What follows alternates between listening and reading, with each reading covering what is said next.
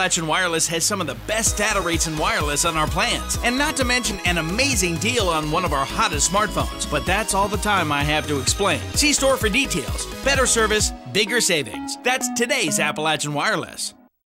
At two of the first booths you might encounter here at Hillbilly Days, you'll find folks that are working to serve those that served our country. On Hamley Boulevard at the Pikeville Parking Garage, two different groups are stepping up during Hillbilly Days for America's veterans. The Vietnam Veterans of America Chapter 308 from Logan, West Virginia, and the Proud Protector Veterans Suicide Prevention Team from Honecker, Virginia, set up at Hillbilly Days this year, and they're bringing their message about awareness of veterans issues to the people of Hillbilly Days. You've got a lot of people that had an uncle or a brother or that had a papa that was in the military, and it helps to have a presence here so that they could go home and they said, I saw these two veterans. Yeah, the kids, a lot of kids, they don't really know any veterans personally.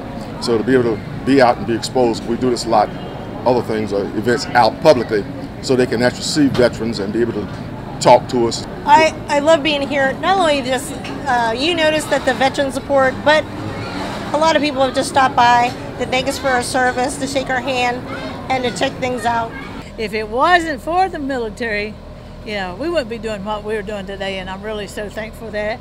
And the people that we're meeting here today, they're really thankful that someone is doing something else. It just grows and grows, and people love to help. A lot of times they don't know how. So what time that I have left, I want to be working for the veterans. This is the first Hillbilly Days for both the VVA Chapter 308 and the Proud Protector Veterans Suicide Prevention Team. So come on out and lend your support to these folks. From Hillbilly Days, I'm Chris Anderson, EKB News.